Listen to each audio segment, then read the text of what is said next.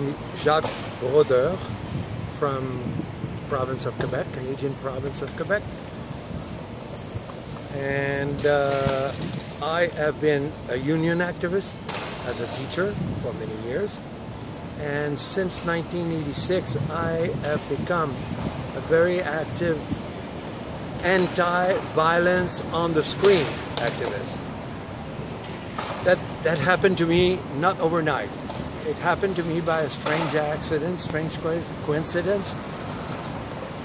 Violence is a marketing hook to catch children's attention. And parents think that their child is safe watching TV. We discovered the conspiracy for fun in 1986. The most violent TV programs were TV programs for kids, and the title of these two cartoon series were G.I. Joes and Transformers. Why would someone put so much violence into a TV program for kids? Because they want to catch their attention and keep them sitting and watching. That's the business of the media industry, the entertainment industry. Keep children sitting and watching as young as possible and for the longest period as possible, every week, every day, every month, all year. They're in the business of catching attention and making money out of it.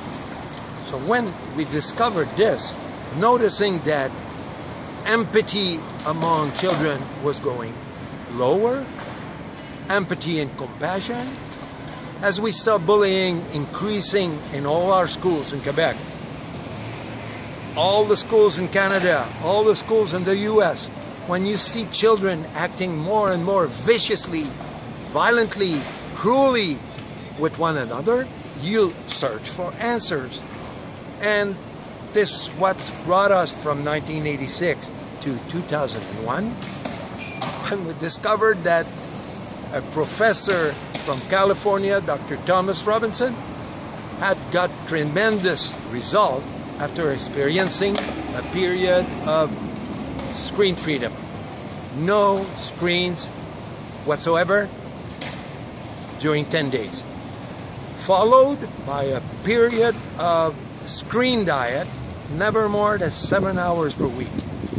We took this simple idea and we built up a program to motivate children and empower them to quit watching TV.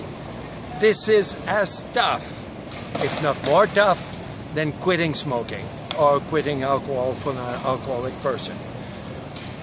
We developed our approach to make the motivation in children even much powerful until these recent years, where we discovered the 14 ingredients that you need to put in the formula to get the result of having 95% of children in elementary schools, 55% of students in secondary schools. That's the best we could do until now, and we want to keep growing and growing for the coming years to increase the number of participants and therefore increasing the benefits that they will discover from reducing screen time.